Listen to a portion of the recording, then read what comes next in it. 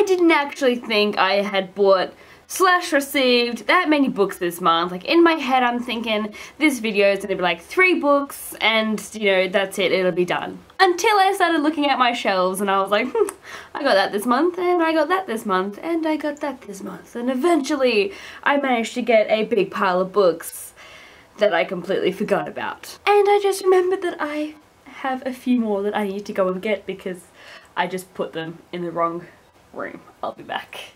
Okay, so I'm back and I'm just going to jump straight into this and tell you guys all these amazing books. So first up, I went into the city with my pop, who's currently over from England, and he decided to treat me to a graphic novel that I had been wanting for so long, but it like costs lots of moolah, and so he ended up buying it for me, and I'm so grateful and happy, and that is Buffy the Vampire Slayer, which you guys must know about because it's not only amazing but also a TV series, and I just am so happy that I actually own this and I love it so much. I've already read it and I totally recommend you guys getting it too. I opened this one just this morning and I'm so grateful I was part of the cover reveal for this book. The first one is The Next Together by Lauren James, and it was amazing. I have just received, and that is The Last Beginning, and these covers are not only amazing but the stories are great and it's LGBT, so jump on it. I'd also like to do a quick mention to wonderful publishers and authors who have amazing book covers at the moment. Like, this month was filled with so many good releases that are genuinely pretty as well, including Furthermore by Tahira Murphy, and I am so excited to get this book and to read it, and I just wish that I wasn't in such a big reading slump because I'd be tearing into it right now. And longer waited for me to finally own this book, but I've been really wanting it in hardcover, so I've been saving up for it, and I finally got it. And that is Everything Leads to You by Nina Nakor, and this is another LGBT book, and I just am so excited. It's a contemporary, and I've heard amazing things about it. I already recommend it to everyone, so I bet I'm going to love it. So to complete my hardcover collection of the Throne of Glass series, I ordered the Assassin's Blade in hardcover because for some reason I didn't have this one, but now I do. And I also got in paperback and in hardcover Empire of Storms by Sarah J Maas, and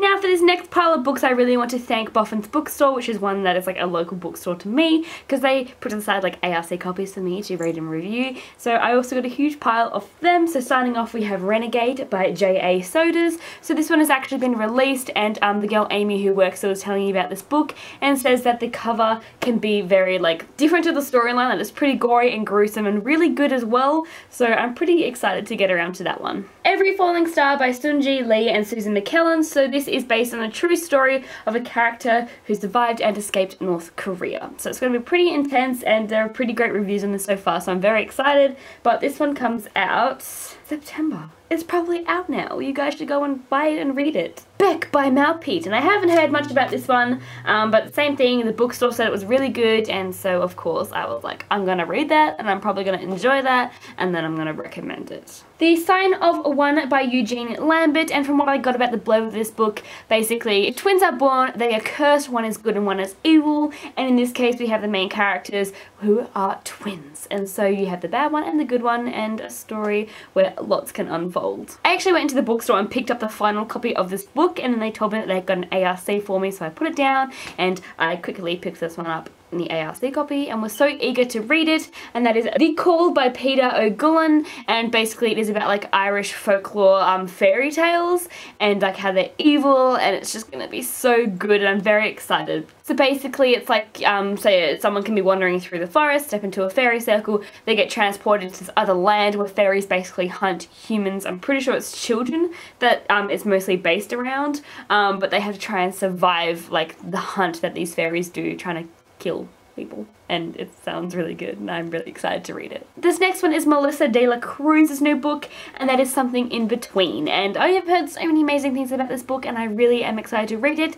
It is about a girl called Jasmine who's basically this perfect picture girl. She's Filipino, and it's only when her parents tell her that their visas expired years ago that she realizes that she is an illegal immigrant, and they have to kind of decide what they're going to do. Her entire life is set in this country and she doesn't exactly want to leave. So yeah, it's going to be pretty intense and good, and I've just heard so many wonderful things about it. So thank you to the bookstore for giving me all those books. I'm very grateful and excited to get around to reading them when this reading slump is gone. So next up is one that I am currently reading, and that is A Torch Against the Night by Tahir.